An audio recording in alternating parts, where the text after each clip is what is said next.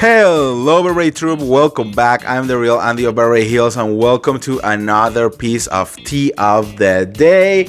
And I know with everything that is going on in Salt Lake City, that's all you want to hear. And don't worry, there are more tea from Salt Lake City that I will be spilling later. But right now we need to come back to Orange County a little bit because we have some tea related to Miss Gina Kirschenheiter and some of the ladies that we definitely need to discuss. But before we get into it, do not forget to subscribe, hit the notification bell. If you want to support my channel, now you can do it through the thing bottom right here. And let's talk about this mess. Ay, Dios mío. No. My friend, my soulmate, my sister. I am so glad that Ron Dixon is not here right now. Erica, I don't have to make you look bad. You can do that on your own. Better? Is bitch better? I'm shaking. I'm physically shaking. Well, I mean, Real Housewives of Orange County is kind of like finally taking some kind of form, even though, I mean, I am not really happy with what they have been doing so far. As you know, casting-wise, Heather Dubrow is back, Shannon Beador is back, and Jennifer Armstrong and Noella Bergener are out. And in the middle, which we don't know what is going to happen, is Emily Simpson and Gina Kirschenheiter. Some people say that Gina has been demoted to a friend of the show, but we haven't really heard any official news so far. Also, a lot of rumors going around saying that finally Tamara Judge is actually returning to OC with Alexis Bellino. Actually, the other day, I saw a leak of allegedly Vicky Gunvalson sending a text message to Tamara Judge, basically saying that if she wants to return to OC, that she will be okay with it and that she will not be feeling jealous of it at all. Okay, let's say that we're gonna believe that Vicky is not gonna be jealous of Tamara Judge returning. Okay, but anyways, we have been talking about this for a while. I mean, I agree with Jennifer Armstrong because, like, okay, whatever, bye, you know. But Noella, it's a big no-no on my book. I will keep defending Noella the same way that I keep defending Elizabeth Vargas. I feel that they have so much to offer. I feel that Noella literally carried last season. Like, she was the only one who actually created drama last season, you know, like who actually made the show interesting. The only one who, you know, confront Heather Dubrow. She wasn't up Heather's ass, you know, and she was not lying. She was telling the truth, confirmed by Tamara Judge and Kelly Dodd that Heather Dubrow, in fact, assaulted the producer that was also fired from the show.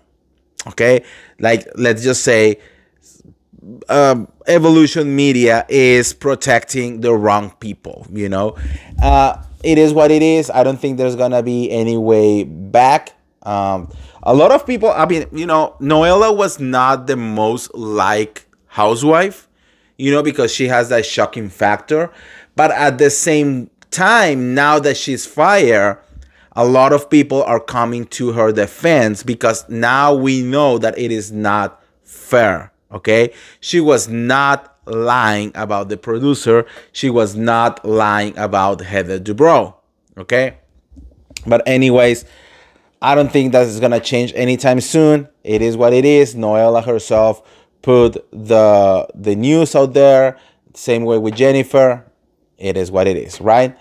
So, talking about now Miss Gina Kirschenheiter. Okay, there are these rumors going around that she is violating the court decisions that were made upon Travis' kids. Now, if you remember, Gina Kirschenheiter was just accused of domestic violence. She went from being the victim to being the attacker. And according to legal documents at the time, the kids were present when Gina was having an argument with Travis, their dad, and she went crazy and she pushed Travis down the stairs. Okay, they were so scared that they went to their mom and they didn't want to come back to Gina's casita. Okay, now after a lot of fights and a lot of like legal things, you know, the mom just wanted to make sure that everything was going okay.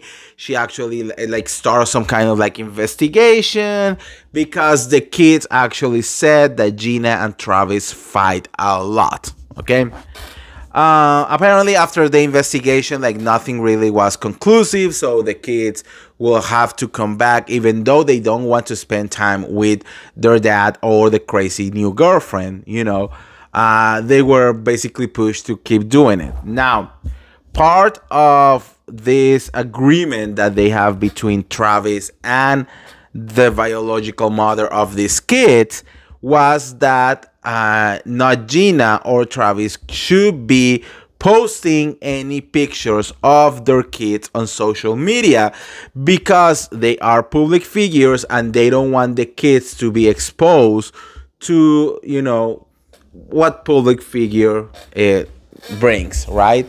So the mom on her right was like, I don't want any pictures of my kids out there. Well, guess what? Gina was like, I don't give a fuck. I don't give a fuck. I don't give a fuck. No, you know. And she has been posting pictures like crazy about these kids or with these kids, you know. I have actually the little part here. It says, photograph of the minor's children shall not be posted on father's significant other, Gina Kirschenheiter, unless the social media account is only accessible to close friends and family. Well, Gina's social media is definitely public to all the Real Housewives of Orange County fans and haters, okay? And she just doesn't care, and she keeps posting pictures of her with the kids. I don't know what is her goal. I don't know what she's trying to prove. At the end of the day, those are not your kids, okay?